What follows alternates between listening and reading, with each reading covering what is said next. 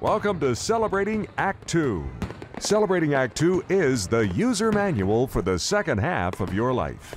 Welcome to Celebrating Act 2, where John Coleman and I get to speak with Dr. Liz about all things that can help improve our health.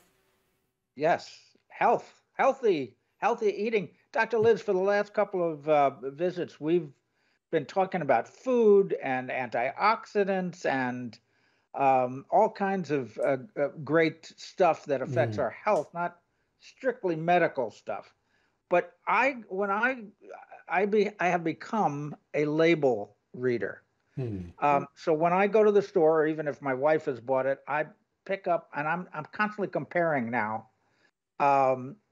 the ingredients and those, that label, percentage label, for different things. Of course, I don't know what I'm looking at. I just look at the calories, and then I look at the sodium because I know too much sodium isn't good for me. Right.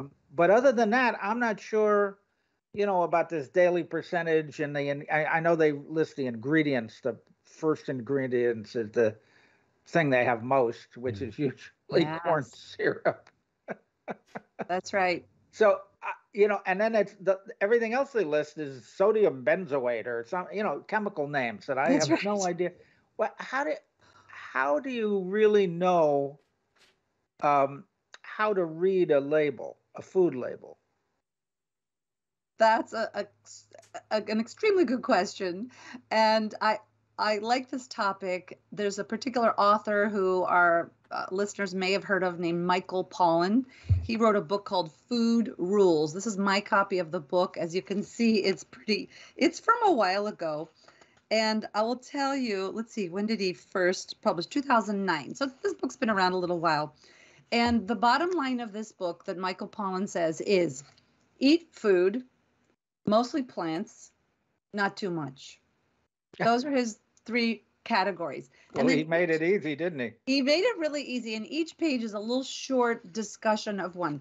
So I want to say a couple of things from what I've learned from Michael Pollan to what you've brought up. First of all, if we're looking at a food with a label, we're already off to a questionable start. Apple. Really? If you're eating something that doesn't have a label, you're eating real food. Interesting. That's you're the eating reverse an apple. of what I would have thought.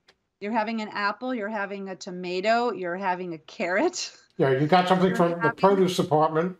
It's either produce department or Smash Ball kit made out of plastic. Both of those, neither one of them have labels. All the little kids' toys. That's right. Exactly. And one of the little one pages that he has in here is food that your great grandmother would recognize as actual food. Okay, wow. So I think he was the first person to suggest that.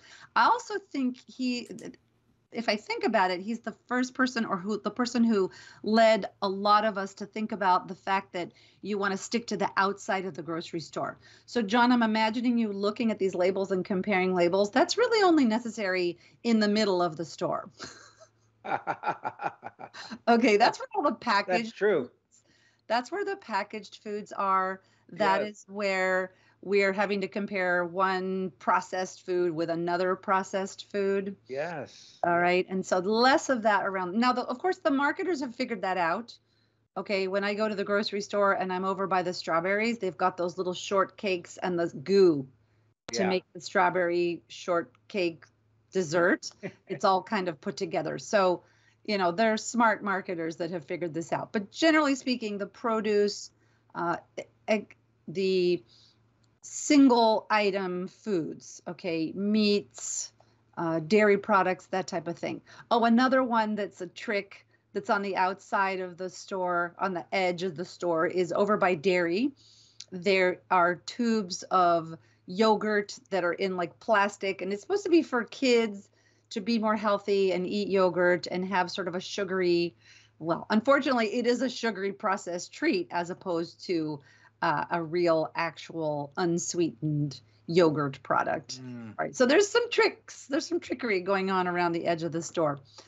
Again, with terms of a label, so we're talking about looking at the label. If it has one ingredient, you're probably okay. Like milk. Yeah. Almond milk has almonds. If it says almonds and water, you're good. Yeah. Yeah. If it's an almond beverage and you start to have, you mentioned the sodium benzoate and all these kinds of, oh, another one that's in here is if a third grader can pronounce all of the ingredients, then you're good. I like that. Yeah, but there's been plenty that's been written. I'm sure it's in that book as well. That manufacturers even play with splitting up the names of various sugars and things like that, so that they can split them apart. And then if it's under a certain percentage, they don't even have to put it on the label. But when you add them all together, they're probably overloaded with various kinds of things that are not good for you.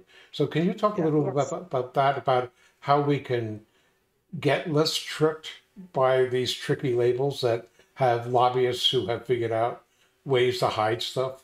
What are the kind of things people are hiding? Oh my goodness, Art, they're hiding a lot, unfortunately. I compare this to the cigarette industry from the early 60s and even before then, where there are food scientists who are dedicated to inventing ingredients that cause processed foods to be more addictive. There is a reason, and it's not personal weakness, that if I hand somebody an entire bag of some weird color, strange processed chip kind of food, food-like, I call it not real food. I don't call it junk food. You mean things like Cheetos with the red? Cheetos, Pringles, Oreos, these types of things. Oreos. Very invented, highly, highly processed. One of you already mentioned high fructose corn syrup. Our bodies do not process it well.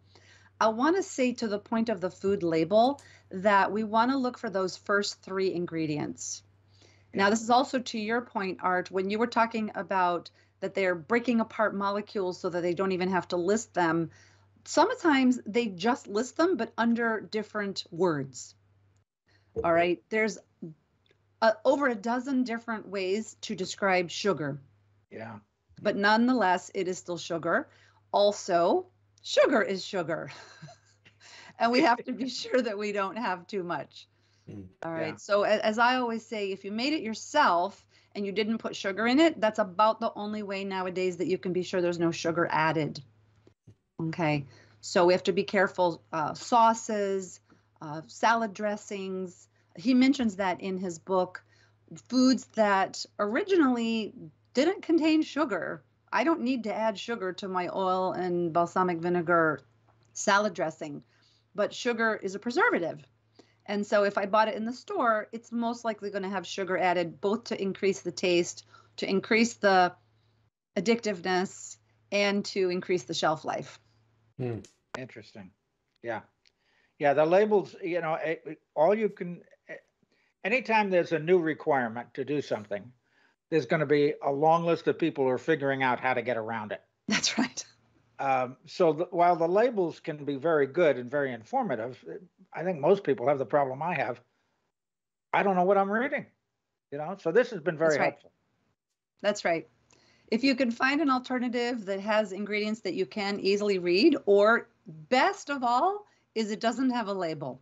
Right. I like that. Let's give another shameless plug for, was it Michael Pollan?